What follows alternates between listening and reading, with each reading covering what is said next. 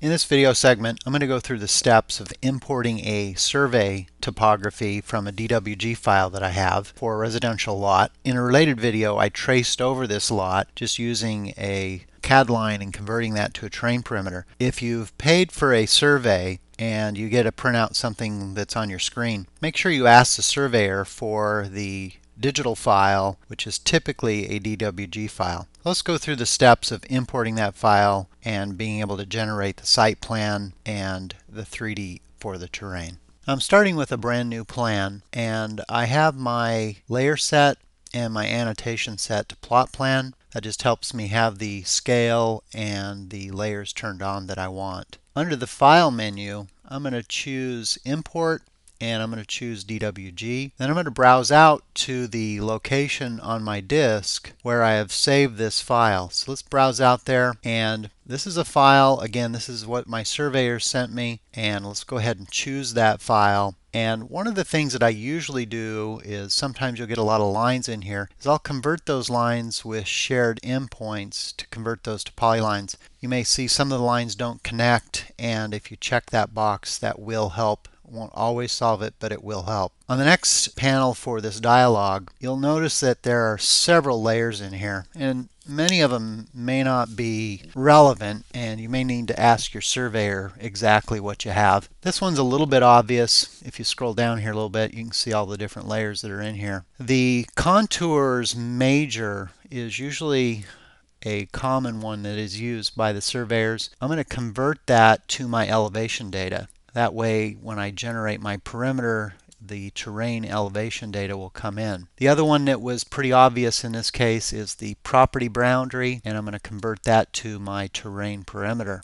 On the next panel, I'm going to go ahead and accept the defaults. In this case, I'm going to go to the Advanced Layers Mapping panel, which allows you to convert these different items in here to different layers. The only one I'm going to really worry about is on that contour major. I want to make sure that's on my elevation data. So come down, find that terrain elevation data, select that, and again on the property boundary, if I choose that, I'm going to go ahead and set that to my terrain perimeter, and when they're on those layers, you'll be able to see it in 3D. The rest of these layers, if I'm smart about it, some of them are obvious, I'm going to go ahead and map them to the appropriate layer. Otherwise, they're going to come in with these unique layers in here, which may be okay, or you may want to clean them up at a later time. And then finally, on the panel here, I'm going to change this to import into feet, and then go ahead and finish that up. Now notice that I'm getting a warning in here that says that it couldn't import the lines for the terrain perimeter, and they're not closed. So that means I didn't get a terrain perimeter generated. Let's zoom in and take a look at how to fix that. I'm going to zoom in on one of the corners, and you'll notice that if I select one of the lines, all I'm going to do is click on this diamond and see if it connects. Now you'll notice that it actually highlighted the adjacent line. So what I'm going to do is I'm going to come down to the other corner where that intersects, and I'm going to click on that line. Sometimes you may need to pull that line back and snap it into place. Once I've done that, it actually closed that polyline for me. Now since it didn't convert it to a terrain perimeter initially, I actually have to go through that step now. In the lower edit menu, I'm going to convert that polyline to a terrain perimeter, and now that's going to generate the terrain perimeter. Now that that's converted to a terrain perimeter, in the 3D view you can see that the terrain perimeter is now generated, and it has all of the terrain elevation data that came in when we mapped that over. Now for the development on this particular lot, I made the decision that I want my house to be parallel to this lot line at the top of the screen. And I want to make sure that I rotate my lot because I don't want to draw my house at a strange angle and complicate my life. So what I'm going to do is I'm going to select the terrain perimeter, and on this particular line, let's go ahead and open it up and let's see what that angle is. In this case, it's 28.58 degrees.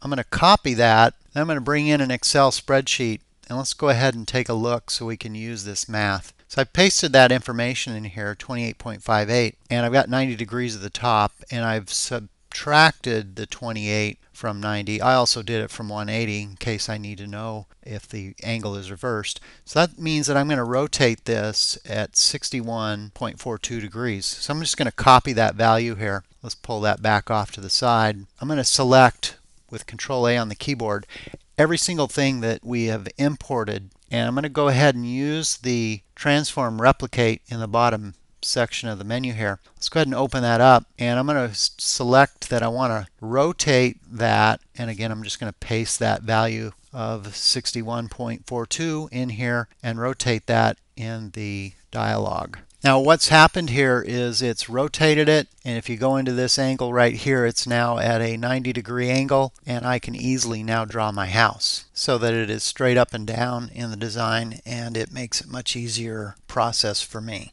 Now the next step I want to do is I want to put our north pointer in the design. Let's go ahead and place our north pointer, and we'll just come over here and draw it off to the side. And remember, let's open this up. Let's take a look at the angle. And if I bring in the spreadsheet over here, in this case that angle's reversed, so I want to take that original angle that we had of 28.58 from 180 degrees. It was 151.42, so I'm just going to copy that and paste that in to the angle over here, and then my north pointer is now exact based on the rotation of this lot, so that this lot line is at 90 degrees. Now the next thing is, when we imported this lot, the text objects came in for the bearing and length of the lot. So this is just a text object. Let's go ahead and choose the terrain perimeter and turn that information on to make sure that we have it exact. So let's open it up, and on the line style down here, let's show the length and show the angle. And as long as I'm in here, I want to change the color for that terrain perimeter. It's a little crazy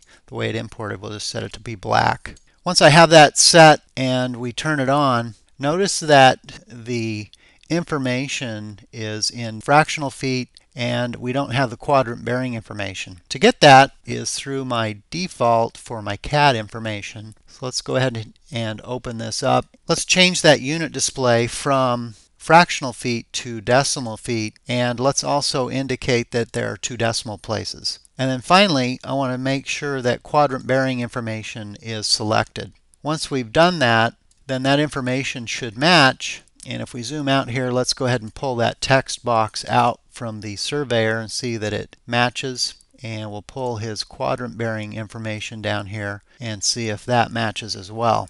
So it looks like the information is pretty close, just slightly off on that. Now that I know that information is accurate, I'm just going to delete the original information, and I'm probably going to go through and clean this up quite a bit. Again, if I would have been a little bit better prepared when I imported it and known all of those layers, I could have mapped those during that import process. Now I've gone back and I've cleaned up those layers, and I've overlaid the information on my site plan. I haven't put my house on there yet, but I've put my setback, and I've also set my legend up. So somewhat to follow the steps that we have here is we imported the DWG file, and we did the mapping to make sure we got at least the terrain data elevation and also the terrain perimeter, mapped that to the boundary, and went through and made sure they were on the accurate layers, and then rotated it. I copied the angle before I did the rotation, and then when I put my north pointer in there, I used that information to set my north pointer exact. So when you get your surveyor, make sure that you ask for the DWG file, and then you can go through this import process and save yourself some time in drawing your site plan.